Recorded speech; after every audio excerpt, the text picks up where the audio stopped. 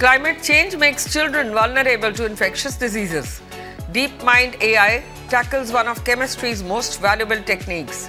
An experimental mRNA HIV vaccine, safe, shows promise in animals. I'm Nidhi Kumar and you're watching Science Time, a show that brings to you the best that science offers, from exciting developments in science and technology to futuristic solutions. Let's move on to story number 1. And scientists have found that climate parameters accounted for 9 to 18% of the total infectious disease cases in a study to probe the association between climate parameters and infectious diseases in children under 16 years of age in Varanasi city in central Indo-Gangetic Plain.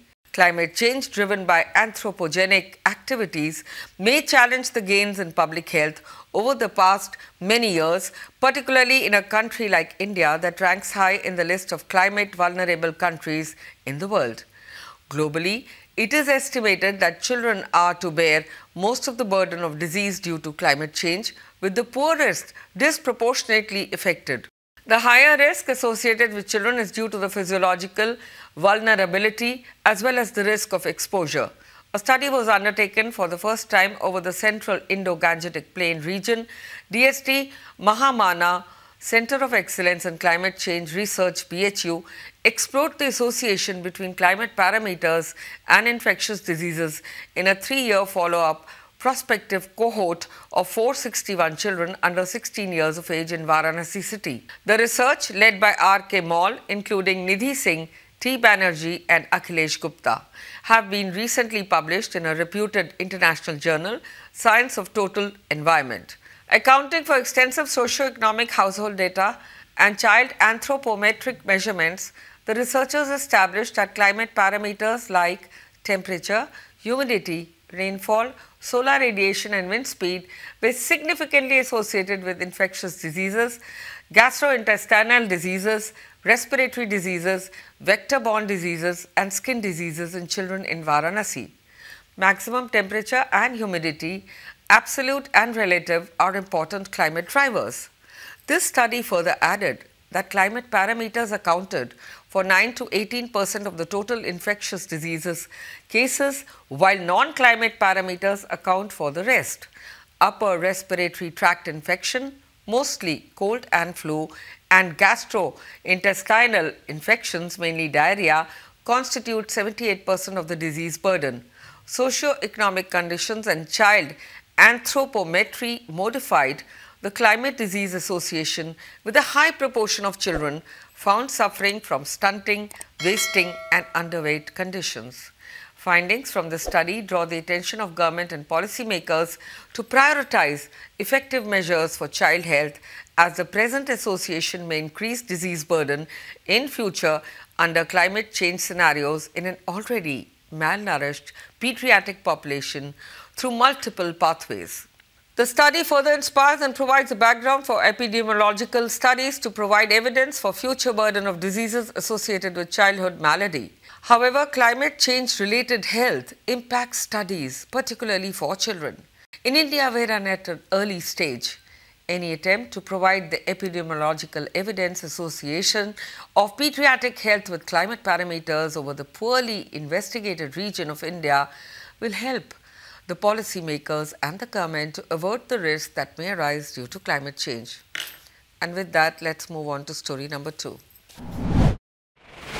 Well, a team led by scientists at the London-based artificial intelligence company DeepMind has developed a machine learning model that suggests a molecule's characteristics by predicting the distribution of electrons within it. And the approach, described in the 10th December issue of Science, can calculate the properties of some molecules more accurately than existing techniques. In principle, the structure of materials and molecules is entirely determined by quantum mechanics and specifically by the Seherodinger equation, which governs the behavior of electron wave functions. These are the mathematical gadgets that describe the probability of finding a particular electron at a particular position in space. But because of all the electrons interacting with one another, calculating the structure or molecular orbitals from such first principles is a computational nightmare and can be done only for the simplest of molecules such as benzene.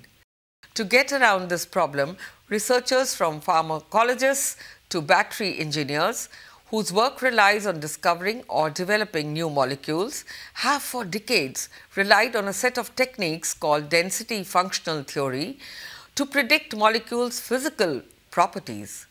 The theory does not attempt to model individual electrons, but instead aims to calculate the overall distribution of the electron's negative electric charge across the molecule.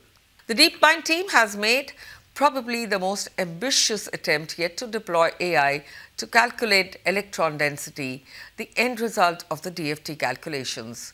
One advantage of machine learning is that although it takes a massive amount of computing power to train the models, that process needs to be done only once. Individual predictions can then be done on a regular laptop, vastly reducing their cost and carbon footprint compared with having to perform the calculations from scratch every time. And with that, let's take you to story number 3. And despite nearly 4 decades of effort by the global research community, an effective vaccine to prevent HIV remains an elusive goal. An experimental HIV vaccine based on mRNA, the same platform technology used in 2 highly effective COVID-19 vaccines, shows promise in mice and non-human primates, according to scientists at the National Institute of Allergy and Infectious Diseases, part of the National Institute of Health. Their results, published in Nature Medicine, show that the novel vaccine was safe and prompted desired antibody and cellular immune responses against an HIV-like virus. Rhesus macaques receiving a priming vaccine followed by multiple booster inoculations had a 79% lower pre-exposure risk of infection by simian human immunodeficiency virus compared to unvaccinated animals. And with this, friends, this is a wrap on this edition of Science Time. We'll be back with more interesting stories from the world of science next week. Until then, stay tuned to India Science. Namaskar. Thank you for watching.